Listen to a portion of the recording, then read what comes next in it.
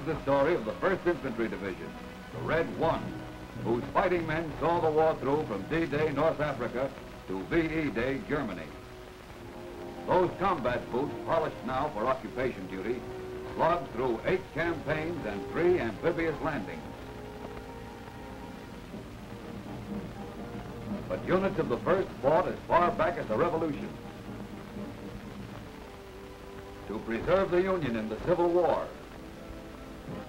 Were first in combat in World War I, when those units were combined into a regular Army division. Then in 41, there came from all walks of life a new generation of recruits. Boy, do I remember breaking in them first GI shoes.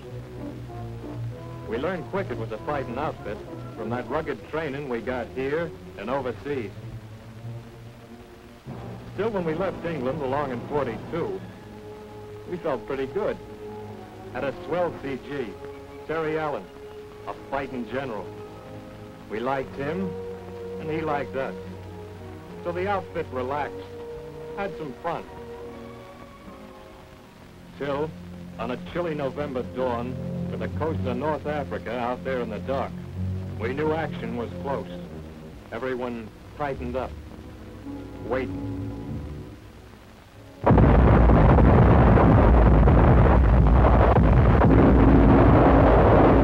I don't know which was colder, the water or the feeling in my stomach when they opened up on us.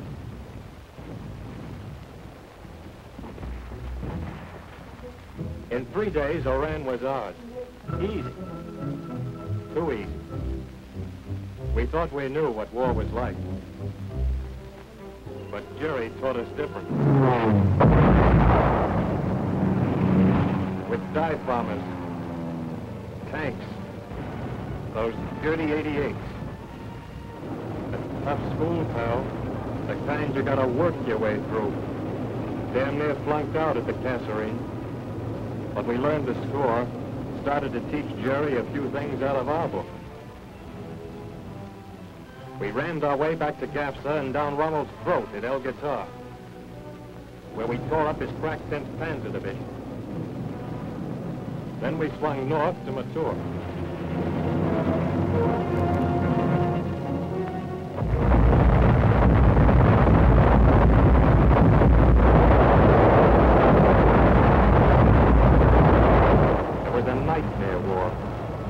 Ernie Pyle told about it. Drenching artillery, hidden mines, walls of machine gun fire. Meanwhile, Montgomery's 8th Army cracked the Merit line. When we shook hands with his patrols, it was over the corpse of Rommel's army. After Tunisia, the crazy rumor got around that we were going to load on boats for home. We loaded on boats, all right, but for Sicily, which, believe me, was no place like home. This time, the beachhead was plenty rough. But after we broke through, the Red One moved fast. It took 18 towns in 37 days. But to take it, we had to stop and slug it out in the mountains all along the way. Like Troina.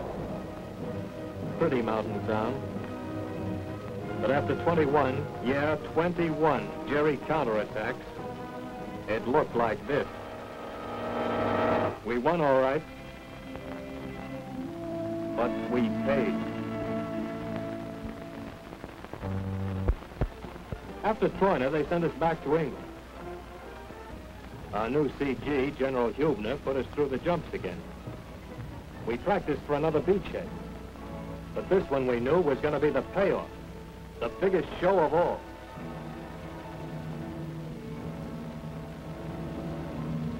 The curtain went up on June 6, 1944.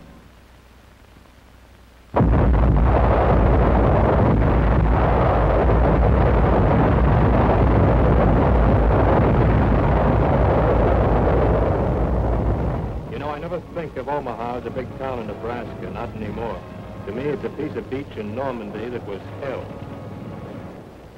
We were getting crowd artillery, mortar, and machine gun fire like rain, without even an umbrella for protection. We came close to being rained out, all right. But when Colonel Taylor of the 16th yelled, "Get the hell off the beach," we got the hell off and ran smack into hedgerow country where the crowd set up the fields like forts, using the hedgerows for walls. It's like a Chinese puzzle out of hell. We'd clean up one field only to find out the next was loaded with Jerry. Had to keep digging all the time for cover from 88s and mortars, because if you didn't. Still in a week's time, we dug, shot, and plowed our way to Calmont, where we waited for the other outfits to come up on our flanks. The French were tickled to see the supermen getting licked by plain American dopey, who were human beings, too. We got a chance to clean up and tell the folks back home how we were doing. It had to be a short note, though, because a big blow-up was brewing. It came on July 25th, when it seemed the whole damn Air Corps got in on a big bust around some low.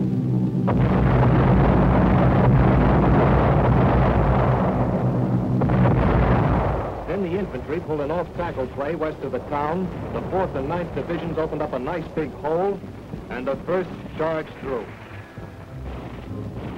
Patton's tanks went running all over like frisky colts, chopping up the panicky crowds. But it was the Doughfoot who did the cleaning up. Combat engineers dug up mines like fat cabbages, cleared away roadblocks. And all the time, the infantry kept coming along for the final kill.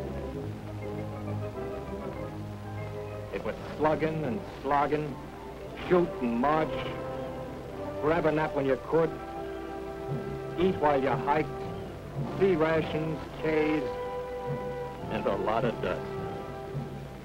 That's what the school books call victorious pursuit, eating dust.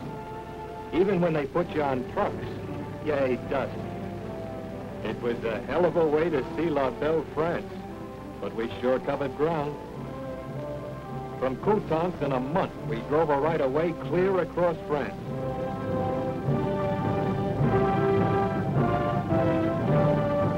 Through Soissons, where the Red One smeared Jerry 26 years ago.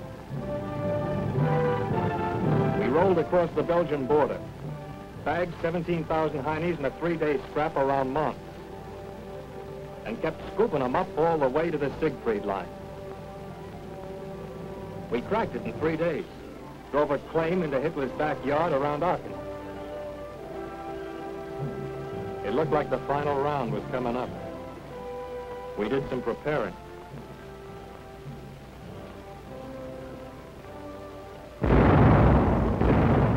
Hitler decided to hold out in Aachen, pep up the Germans by making it a symbol of Nazi resistance. Gave them a slogan, too. "You are fighting for the honor of the National Socialist German Army," he said. They fought hard, too.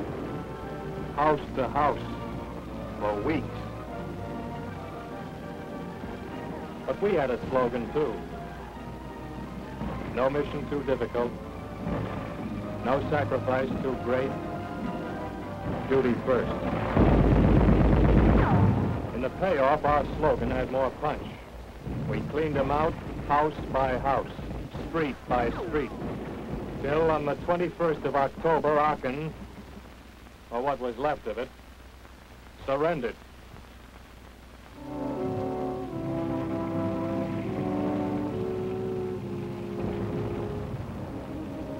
But we hadn't seen the worst yet.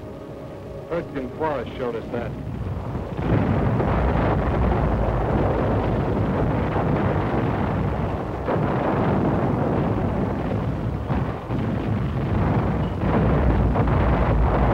If tree burst didn't get you, the weather did.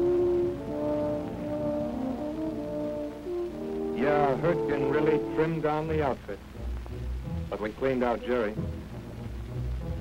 Then General Andrus, our new CG, pulled us out for our first rest in 6 months. We couldn't believe it.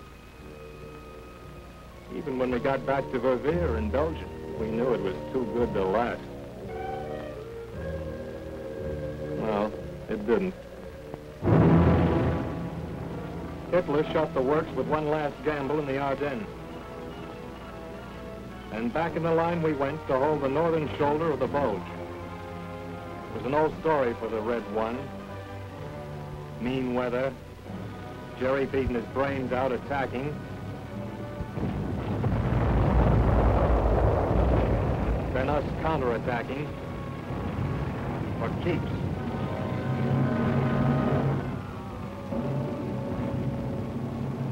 When we got rolling again after the Vosges, we found the Rhine River ahead of us. It looked like a big ditch for dough feet to jump. But the 9th Armored grabbed a weird-looking bridge at Remagen, and we got over fast. After that, we just threw away the brakes and kept rolling. Plowed right through the belly of Germany. When they told us in May the war was over, do you know where we were? Czechoslovakia. Yeah, Czechoslovakia. And brother, were we tired. You know, they call the infantry the queen of battle. Don't ask me why. You wouldn't say those guys look pretty, would you? No, not pretty. But they're real men. Soldiers who do their job.